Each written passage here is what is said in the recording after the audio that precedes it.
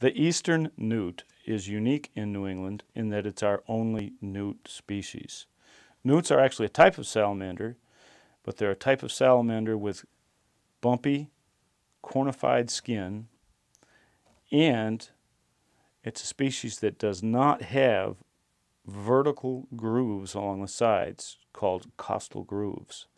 Newts have an unusual life cycle in that they are born in the water, then in late summer they metamorphose from their larval stage, leave the beaver ponds, go out onto the land in a bright reddish orange coloration with red spots outlined in black. And then as they mature, anywhere from a few years up to maybe 8 years later, they change color, turn green, keep those red spots. The belly changes to a bright yellow with black spots, not unlike the look of a banana.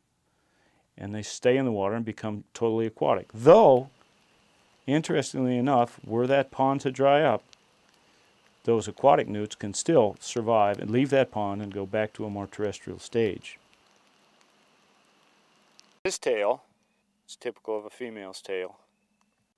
This tail, this is far narrower, more rounded, this flatter tail, higher tail, typical of a male's tail. And of course, when they're young, you can't tell the difference. When any amphibian gets a little sticky in your hand, they're getting dry. When they get dry, they could have trouble breathing because they breathe through their skin, through that wet skin. And so we've got to let these two guys go. A nice example of a male and a female.